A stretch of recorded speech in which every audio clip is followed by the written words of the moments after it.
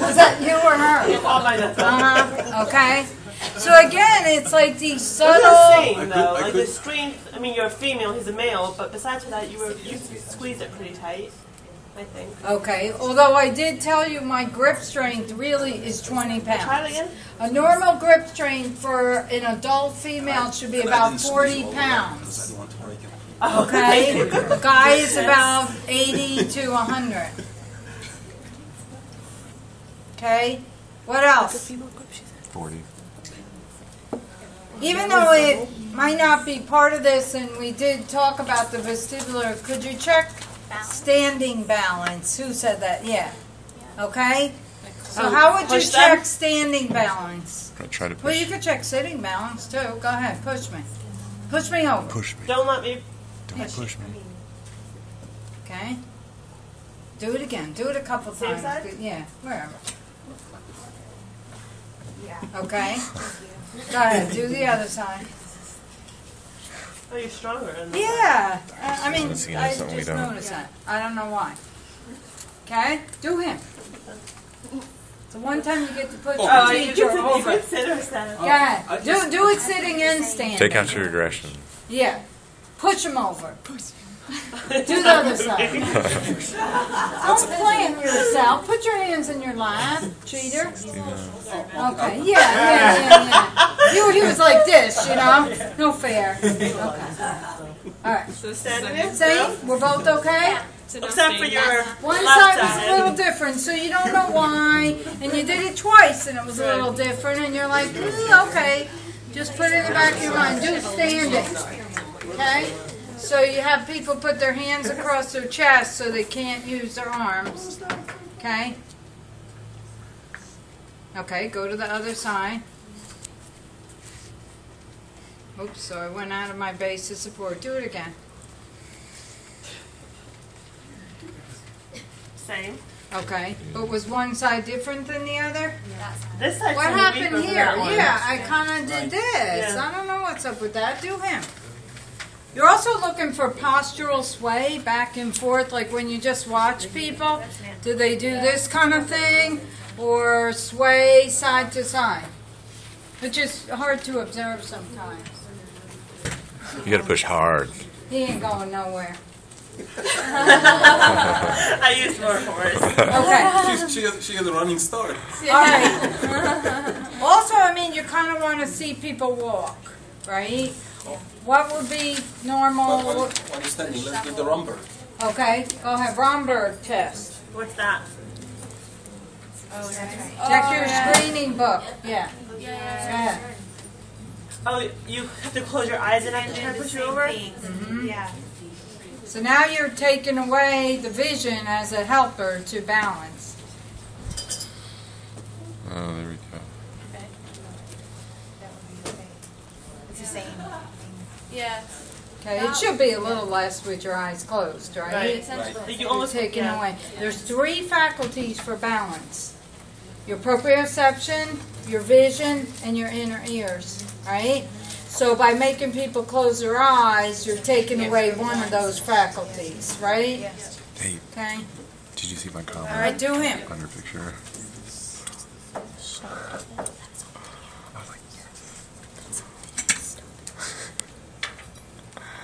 Nope.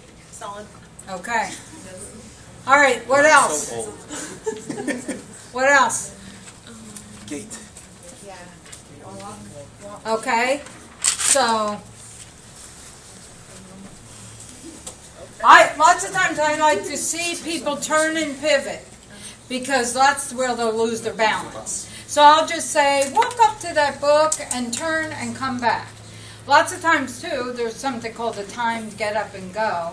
You can see people get up off a chair without using their arms, get up, go, and come back. And there is a time norms, but in a clinical situation, you just kind of watch them, okay? Sometimes, too, if you really think someone has vestibular problems, take away their vision and say, as you walk down the hall, I want you to call out what you're seeing along the hall. I see periodic tables, I see a telephone, I see a Kelly, I see an Alicia, you know what I mean? And you're sort of taking away one of the faculties. And if they start clawing stuff out and they lose their balance, you go, ooh, something's not right there. Those are people who can't walk and chew gum at the same I was gonna say, that's why time. some people can't talk or chew gum. Or my husband has a hard time, he can't talk and drive. Yes. So there is a reason. Well, remember, who has the bigger corpus callosums and who can multitask? Women!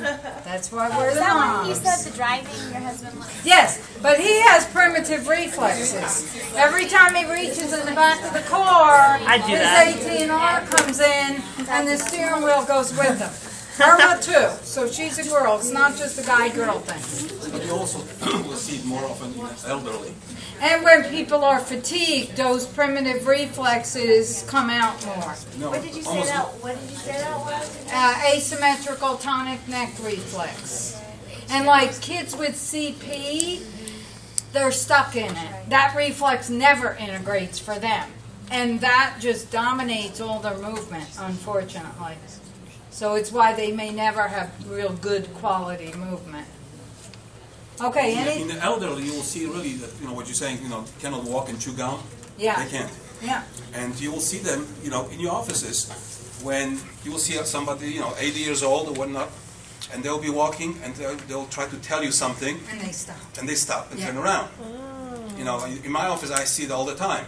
So they walk, if there's a narrow passage and they walk in front of me and I'm in a hurry, and they just go and saying, oh, and I forgot to tell you. It's like slowing me down. So what I do is I try to sneak by them and going in front of them so they can see me and maybe speed up. But they will do it. Literally, you will see it all the time when they will talk. They will walk very slowly and then they will talk. Turn around Yeah. and talk. Because they cannot talk while they're walking. What would be some other? He kind of just did a walking like that. Well, yeah, the shuffling gait would be a problem. Like dragging. And Okay, so 1 foot dragging might be indicative of what? Foot drop. Okay. What else? What would this be indicative of? Don't CP do that a lot? Stroke? Well, yeah, if you're, yeah, okay. Maybe a stroke, but also on hiking one hip. You can check. This is called So, the yeah. Trendelenburg. You ask them to stand on one leg, okay? And when you stand on one leg, what's happening to your hips? When you stand on one leg, Shifted shifted which way? to the opposite way. Okay, so this going up, right? Right. And these people in Trendelenburg, they will stand on one leg and they will go like this, Collapse, yeah. and this will collapse. It's not normal because anybody who's standing on on one leg, the other hip should go up, and with them you'll see going down. What's that called? That's called the Trendelenburg.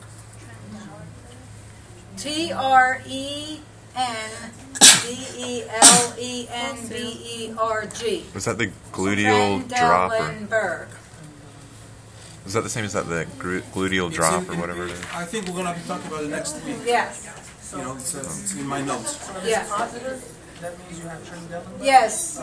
It's like a sign. It's a, But then they'll say they have a Trendelenburg gait. Because you see that dropping of the hip. Yeah. When they walk. Now, but you're right. That asymmetrical gait could be indicative of a stroke or something else too. But you'd have to do that test to know is it a Trendelenburg thing. Okay, what else? What else on the neuro exam? I mean, just because you say your proprioception, wouldn't you still check for it? Would you still check? Do I know where I am in space? Well, you did something that you checked, like you made me close my eyes when I was standing. Okay. So it's pretty So obvious. you only go further if you see. Right. Why? Maybe. You kind of, Okay. you don't have any reason to believe that my proprioception is out of whack. Okay. And like when you told me hold your arms up, I kind of knew where they were in Okay. space, But right? if you didn't, that's when you would say. Yes, Look the close other your way. eyes. Which way am I positioning your arm? Okay. And if I know somebody had a stroke that it affected their parietal lobe, well, then their proprioception is going to be out of whack. Okay. So I would just do a couple positions to confirm that or deny it. Yeah. What about stereognosis? Stereognosis. Okay, so you have any objects I could hold on to, and you got some money? Who's my school supply queen here? Put some objects in my hand. Who has some money here? All she has. Okay, so put Usually something you have in to my pay the hand. doctor. Yeah. The doctor doesn't have to pay you. Okay, Why are you this looking is a pen, and it's got a rubber thingy grippy. Give me something else. Oh, this is an eraser, I think. Go ahead, give me something here. Okay, this is like a quarter, I think. This is a paper clip, so I'm fine. Okay? Good. Sometimes, too, like usually if somebody's like me and you think they're fine, don't tell them what it is. But if you think they're a little slower with their faculties, you might lay them out on the table and say, I'm going to be putting these in your hand. You have to tell me what they are. Now close your eyes. So they don't, you don't want to do that when you first meet somebody. Say, close your eyes, because they're going to think you're a freak. If you can do it in one hand, do you assume that as long as their sensory abilities are okay in the other, that it will? Well, if you have no reason to believe that they have something wrong that might be asymmetrical, but usually just for safety's sake, I check both sides. Because you never know. I mean, I could have a carpal tunnel over there that's not related to this vision weakness thing, right? And carpal tunnel is dysfunction of which nerve? Median. Y'all better nerve this. Yeah. Median nerve. Okay. 2-point discrimination. Yeah, you need the You can use a calipers. pen. Didn't she? Well, what did I do the other day? I took a paper clip and unfolded it. So you could take a paper clip and a ruler if you didn't have the tool. Well, Just don't poke it. You just go it sideways. Right. Don't right. poke it. Okay. Who volunteers? Give me your paper clip. Can I Yeah. undo your paper Sure. clip? Okay, so I always undo it here, and then, well, you kind of don't have two here, but you might want to break it. You know what I mean? And then you have 2 points there if, God forbid, you don't have the device. You could just see, because in the fingertips, right, I should be able to feel about that distance apart. I better be. I'm not going to break your paper You're clip fine. now that I bent it. Oh, well, I could just do this. Do the whole thing. How about that? Yep. There we go. Okay? Tell me one or two. One or two. Somebody do it. Come on, Mary Claire. So the exact measurement between the two tips, is that something that needs to be? Well, I mean, if you have the 2-point caliper, One even of my better, PowerPoints so I go have a 1 or chart. 2. Remember, it's in the, You know, like in the back, it would be like about 2.5 inches. Ready? yeah, And, you One know, or two? on the hand Right, on would the be... hand would be closer together. I think it's 2. All right, one or two. What? One or two. I think it was 1. One or I know two. they're not perfectly even. 2. You got it. Okay? So you see that? All right, you got to close your eyes. And with the caliper, I mean, that's what you would report that number. Okay? But this is really screening, real rough screening. Okay? What else? Oh, what's that called? You tied it with what? This. I'll leave it. This. Diadochokinesis. Remember, that's your big word. Yeah. Cokinesis. Okay? Coke. All right. So somebody tell me what to do, Corey. Yeah, but the patient doesn't know what the hell pronation supination is. You can show them what to do. Okay, touch your nose and do what? Just switch, go back.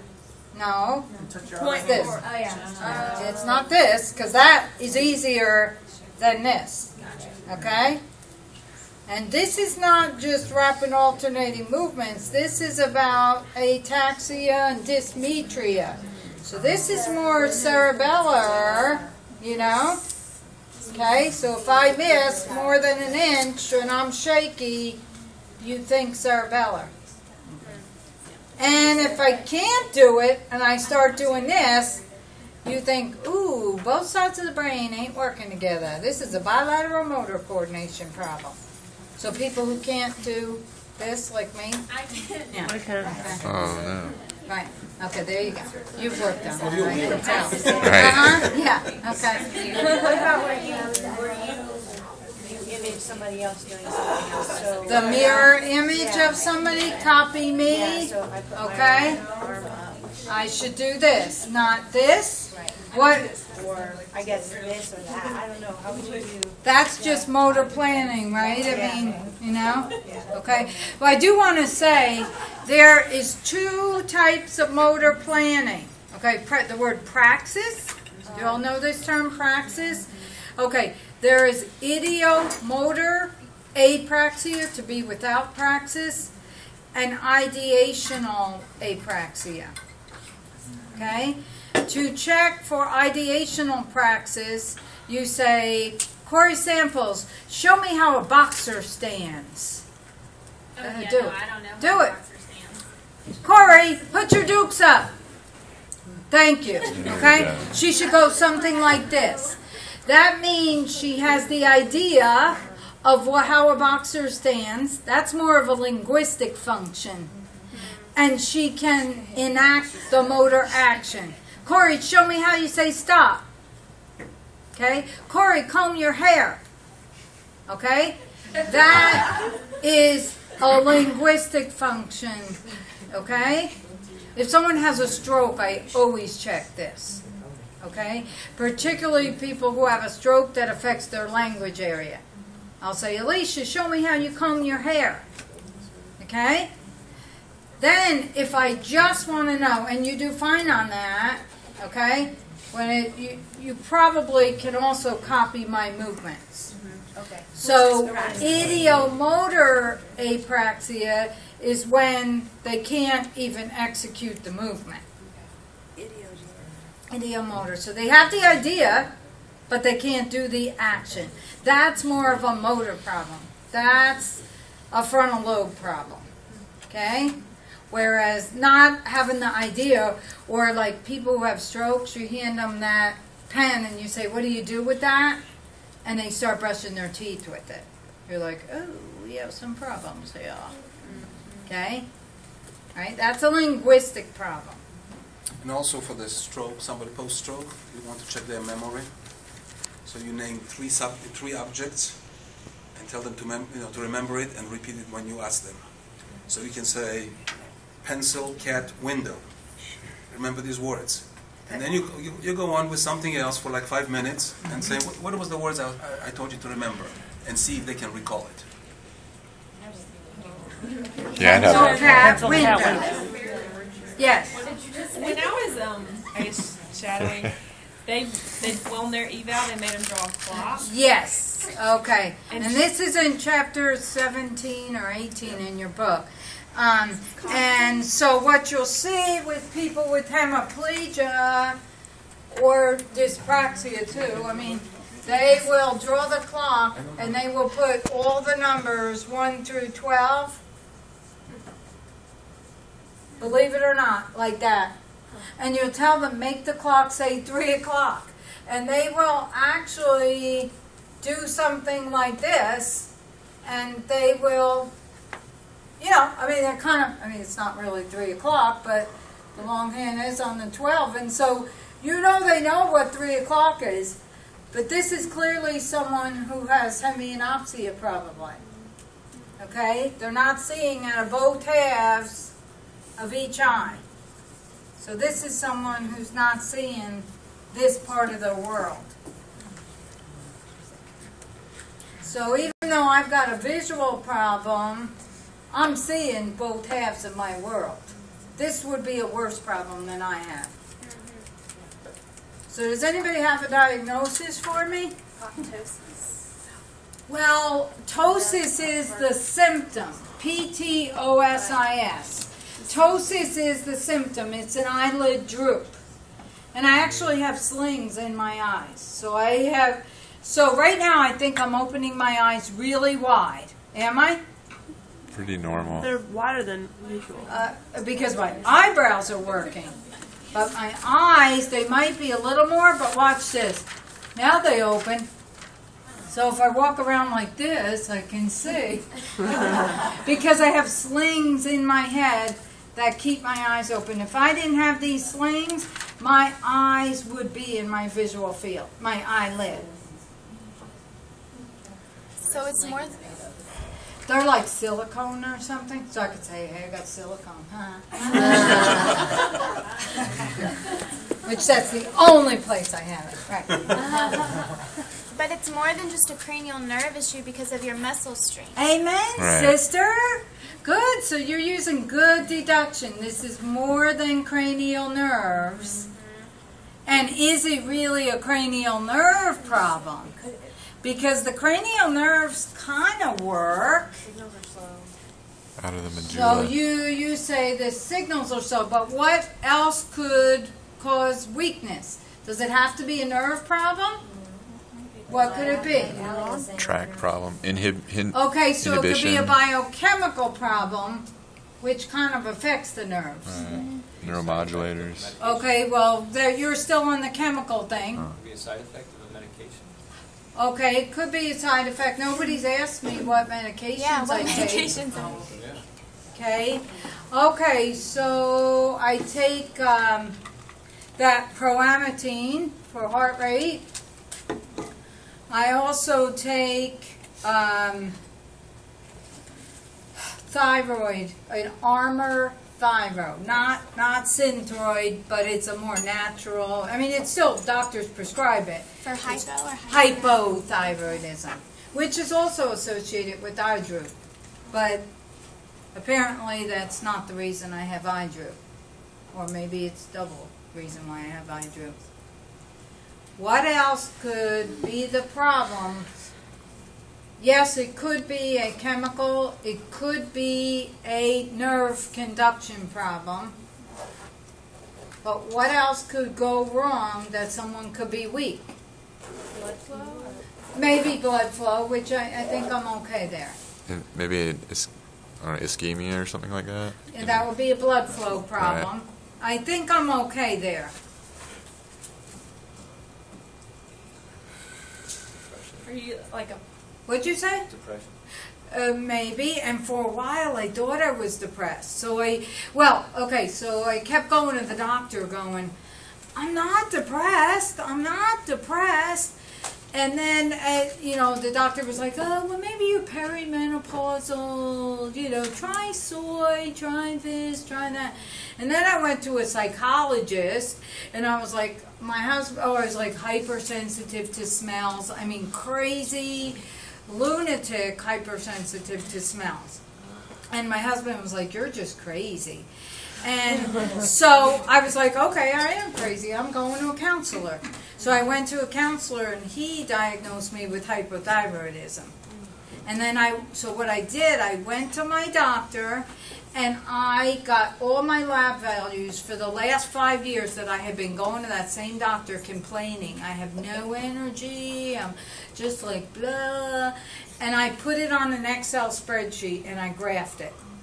My labs were still within the normal values, though. So that's why the doctor didn't prescribe medicine.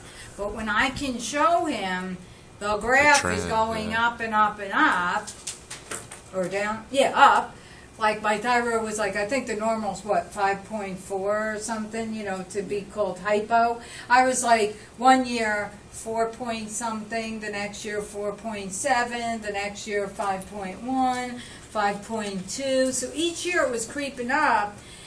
And at the same time, I went to a neurologist, and I was like, I'm weak, my balance. And he was like, well, try Effexor. Maybe you're just depressed. And I did, and it didn't do anything. Probably except make me more crazy than I already am. I don't know. The very first thing that you want to check, anytime, if there's a blood work or any medication, whatever, thyroid. Yep. It's When in doubt. it's a main metabolic hormone. And when I have somebody who is, depressed, and no problem otherwise, blood pressure is fine, everything's fine, and I need to put them on, on medication, like Effexors or whatever. Right. before I do that, I always check the thyroid. Thank you. Because if I don't check the thyroid, I don't know how quickly she will metabolize the medication or how slowly. Anyway, right, yeah. And this way I can either overdose or underdose her. So I want to make sure that her metabolism is okay, and then I can prescribe the normal dose. Okay, let me tell you the other medicines I take, which are not medicines, they are supplements. I take 800 milligrams of CoQ10 every day. I take, write this down, these are five supplements that I take in concert with each other, presumably. I don't know all the dosages, but 800 CoQ10. Riboflavin, what is that, B12 or B2? No, B2. B2. Riboflavin, alpha lipoic acid, creatine, and acetylcarnitine. Something with the muscle fight. That's all. Go girl, keep going. Yeah, baby. She said that's something with the muscle. Okay? So what could be wrong with a muscle that people don't have energy? So de-enervated? No, it's mitochondria. Yeah. Okay? The energy. Fibromyalgia? Okay? Not fibromyalgia. Huh? So what do the mitochondria do? ATP. Okay, they make ATP. So they are the storehouse for energy in the muscles. Okay?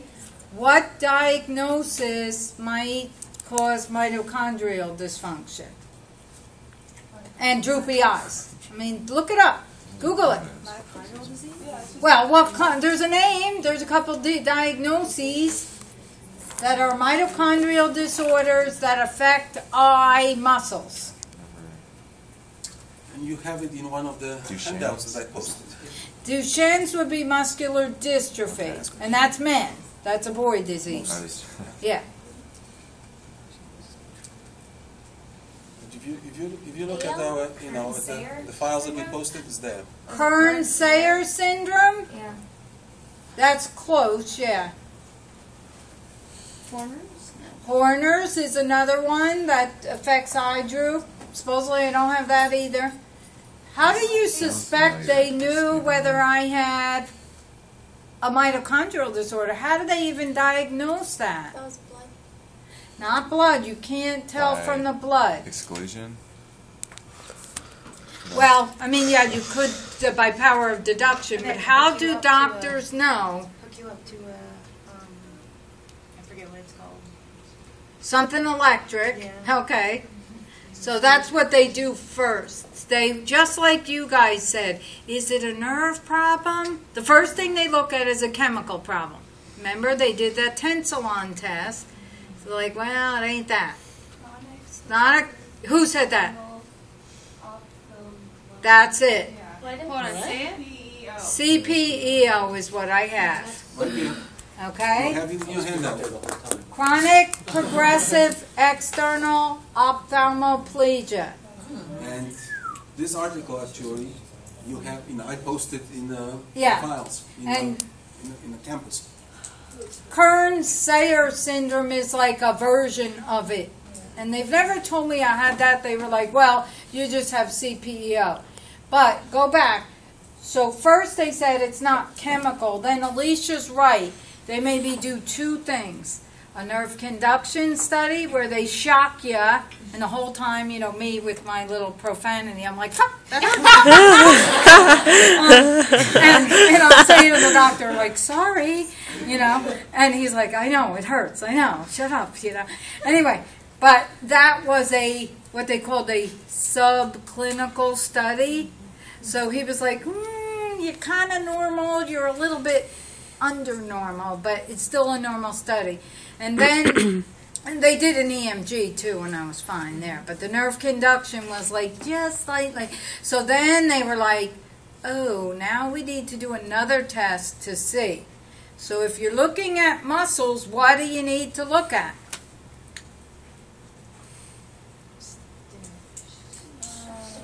Yeah, so how do you check? Okay, if you've checked it electrically and you're still not sure, now what do you need? They've checked it clinically. They kind of, yeah. So now we need a piece of muscle.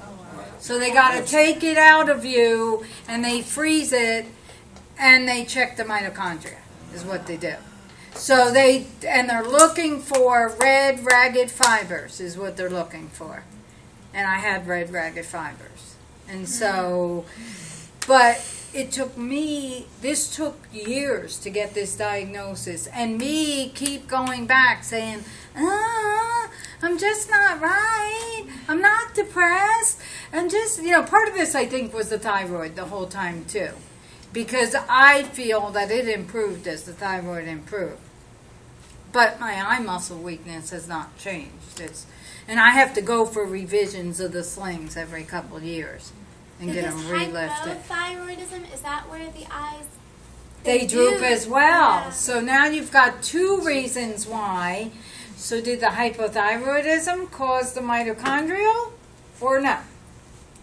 Or do we have two problems going on at once? I think two problems. Yeah, okay. And this is why it's so hard for doctors to diagnose people, because we're complicated beings. Yeah.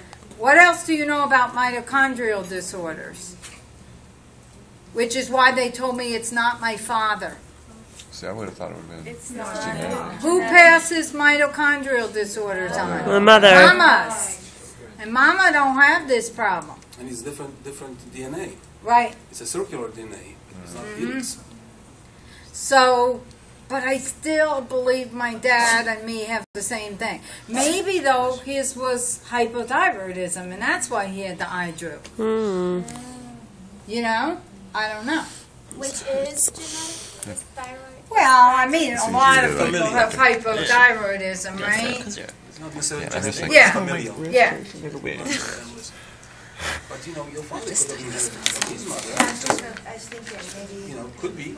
Could have sent it to me recessively. No, you got it from your mother, but he could have gotten from the mother too.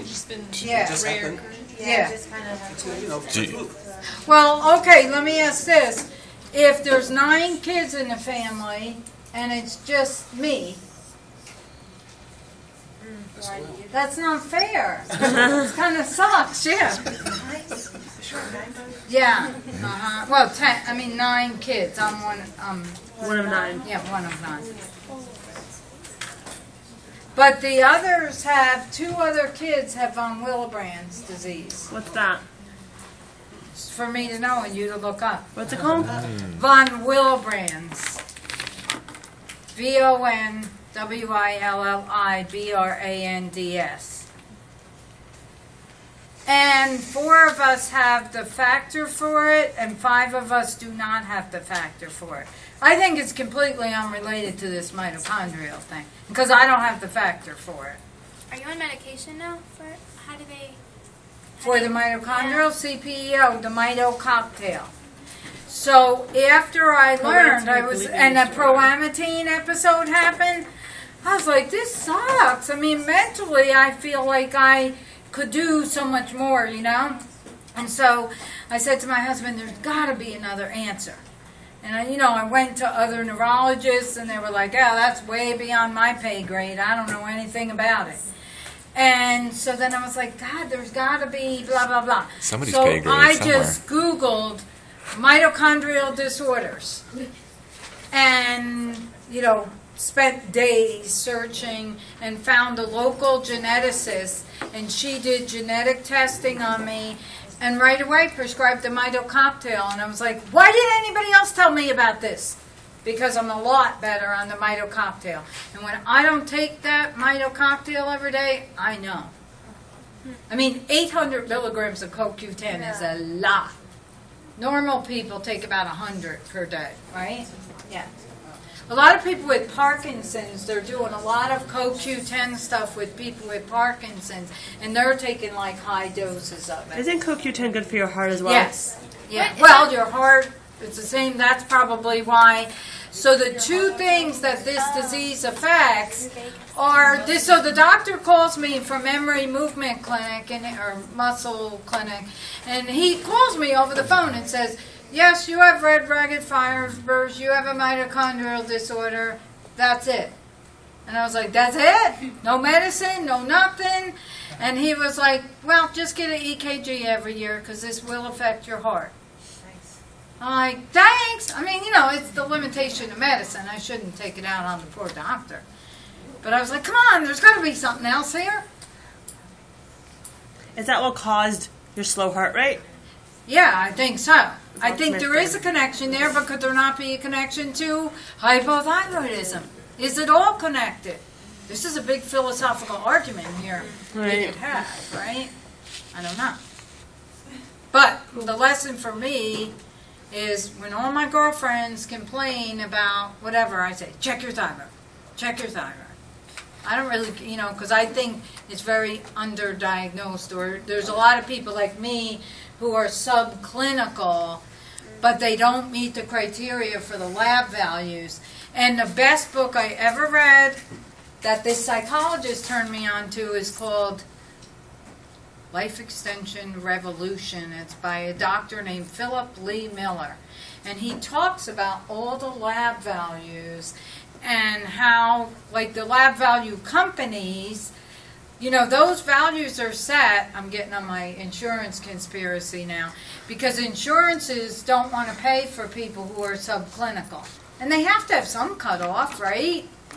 But you could be feeling like crap and have a subclinical level of a blood chemistry, right? So anyway, he talks about, in his research, the values are much different than the lab value companies. So, just a theory. And you know, the thyroid, if the thyroid is out of whack, may affect the blood pressure too. Yeah. Has your energy improved since taking the mitochondria or since taking your Yes. thyroid? Both. Both. I think it's in concert. You know?